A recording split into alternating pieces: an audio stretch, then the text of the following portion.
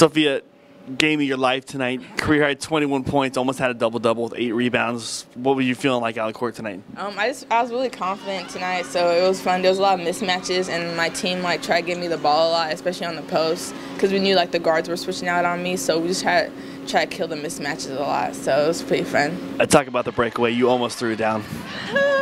Yes, I wanted to dunk so bad. When I got the ball, it was a steal or something, and I took 2 dribbles, and I was like, okay, I'm just gonna go. And then this girl was in my way, and I didn't jump high enough. Talk about the different defenses they threw at you guys. They came out in the man-to-man, which is something you guys haven't seen in quite a while. Did that confuse you guys at all?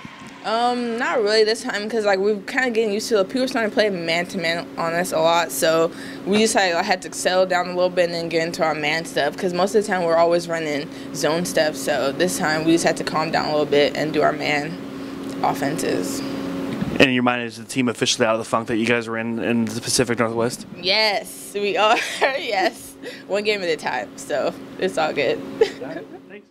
Proud of how they responded tonight. You know, I was really anxious going into this game. I thought Santa Clara had played Gonzaga as well as anybody in the conference, and really watching that film was a little bit concerned about some matchups out there. But you know, I think a ton of credit has to go to our postgame. I mean, they did an amazing job on the defensive end, and then they were able to really score on the offensive end and give us. I think we had 20-some second chance points. That's just effort and work ethic. Talk about the defensive play of the entire game. I mean, the first 9 minutes, Santa Clara only got 4 shots. They had 3 of the baskets, but only got 4 shots in 9 minutes. I mean, that's a testament to your defense. It is, you know, and that's something that we've been working on since we got back from the Pacific Northwest, and just realizing, you know, I think with teams, it's you really got to convince them that this is why we are successful, and they got to see it on film, and they got to understand that, you know, when you're getting high percentage shots because your defense creating easy offense for you, they understand that now, and you know, and that's really what got us to where we were before we lost those 2, and you know, and it wasn't like we didn't do well defensively when we were up there, but I think that they understand now there's a sense of urgency that is our bread and butter. That's what we have to go to, and we got to do a great job on the glass, and I thought the last 2 games we've been able to do that.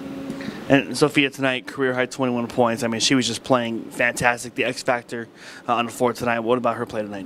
Oh, absolutely outstanding. You know, I just love the confidence that she's bringing to the floor now. You know, I think she started out a little bit shaky. I sat her down just for a minute. I think it gave her some time to really see what was going on, and she came back out. I just kind of talked to her about what she can do to be successful out there. She took full advantage of it and just ran with it. But I thought she changed a lot of shots. She made a lot of great transition offense plays for us. She got on the glass, and you know, we know she can do that. She knows she can do that.